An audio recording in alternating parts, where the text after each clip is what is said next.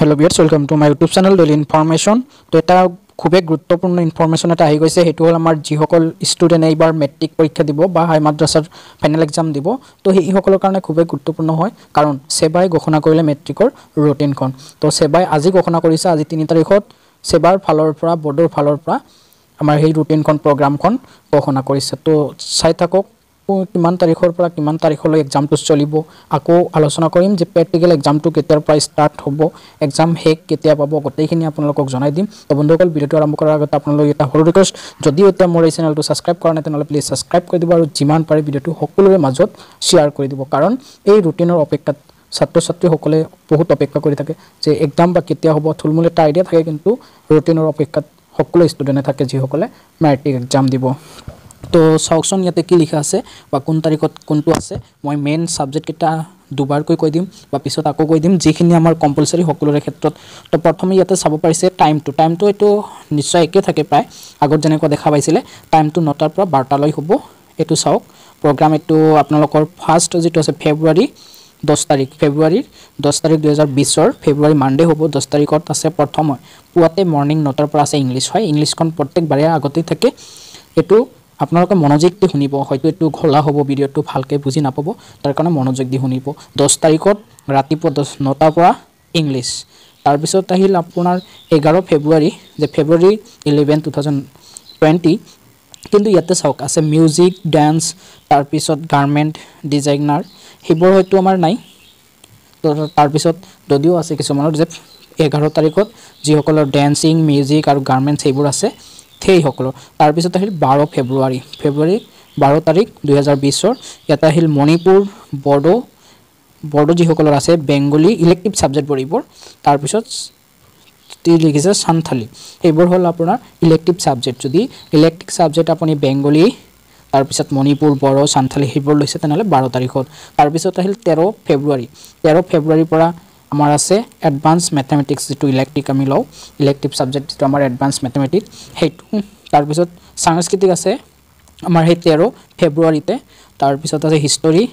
তাৰ পিছত জিওগ্ৰাফি যিবোৰ ইলেক্টিভ সাবজেক্ট আমি কও হেইখিনি ইলেক্টিভ সাবজেক্ট আপোনাৰ যদি এতিয়া এৰাবিক ইলেক্টিভ তো এৰাবিক ইলেক্টিভ থাকিলে ইলেক্টিভ সাবজেক্ট কিনি আপোনাৰ 13 ফেব্ৰুৱাৰীত আছে 13 তাৰিখ ফেব্ৰুৱাৰীৰ 13 তাৰিখ মানে ফেব্ৰুৱাৰী মাহতে গটেখিনি এক্সাম হ'ব ফেব্ৰুৱাৰীৰ আপোনাৰ 10 তাৰিখৰ পৰা আৰম্ভ হৈছে 29 তাৰিখত শেষ পাব তো ইয়াতে ইলেক্টিভ সাবজেক্ট অৰ্থাৎ যেটো আমাৰ ইলেক্টিভ যাৰ যেটো থাকে হিষ্টৰী হক বা এৰাবিক হক বা এডভান্স হক এই সকলৰ 13 তাৰিখত তো আপোনালোকৰ মেইনলি হ'ব ফাৰ্স্ট 10 তাৰিখত ইংলিশ 13 তাৰিখত ইলেক্টিভ সাবজেক্ট ডাইৰেক্ট মাজত যিখিনি আছে হয়তো বেছি বাগৰে নাই ম্যাক্সিমামৰে নাই কিন্তু আৰু এটা কথা মনত ৰাখিব ইলেক্টিভ সাবজেক্ট আৰু এখন কিন্তু আছে ইলেক্টিভ সাবজেক্ট আৰু এটা আছে হেতু হল হিন্দীটো কিন্তু আকৌ 14 তাৰিখত ইয়াতে চাওক ফেব্ৰুৱাৰী 14 ইয়াতে আছে হিন্দী ইলেক্টিভ সাবজেক্ট আৰু এটা আছে এৰাবিক লিটাৰেচাৰ আকৌ কোনটো যেটো মাদ্ৰাছাৰ এৰাবিক থাকে হেইটো আছে আকৌ আপোনালোকৰ মাদ্ৰাছাৰ যি সকল ষ্টুডেন্ট তেওঁলোকৰ আছে 14 ফেব্ৰুৱাৰীত তাৰ পিছত হল ফেব্ৰুৱাৰী 15 ফেব্ৰুৱাৰী এছামিজ যদি আপোনাৰ ইলেক্টিভ লৈছে হেইটো ইলেক্টিভ সাবজেক্টটো আপোনাৰ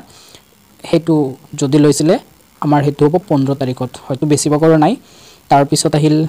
পিছত ডেট ইয়াতে চাব পাৰিছো 17 ফেব্ৰুৱাৰী সোশ্যাল সায়েন্স আমাৰ সমাজ বিজ্ঞানটো হ'ব 17 ফেব্ৰুৱাৰীত এতিয়া আহিল আকৌ ফেব্ৰুৱাৰী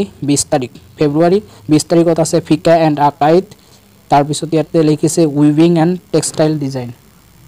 ইয়াতে ফিকা এণ্ড আকাইডটো হ'ব মাদ্ৰাছাৰ যি সকল আছে ফিকা এণ্ড আকাইড তেওঁলোকৰ ফিকাটো হ'ব 20 ফেব্ৰুৱাৰীত এতিয়া আহিল ফেব্ৰুৱাৰীৰ 22 তাৰিখত আছে জেনাৰেল সায়েন্স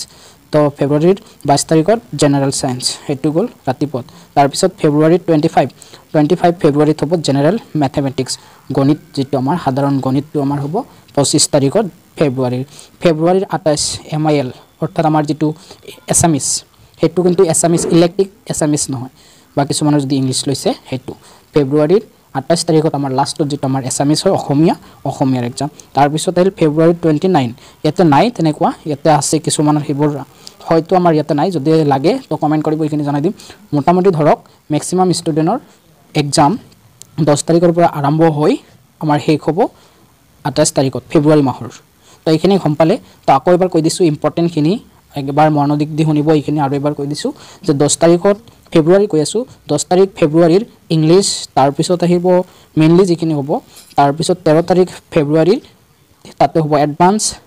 তাৰ পিছত এৰাবিক যেটো আছে আমাৰ ইলেক্টিভ সাবজেক্টখিনি আৰু হিন্দী বাদ দি তাৰ পিছত 14 তাৰিখত হ'ব হিন্দী ইলেক্টিভ সাবজেক্ট বা এৰাবিক লিটাৰেচাৰ যেটো মাদ্ৰাছাৰ এৰাবিক হেতু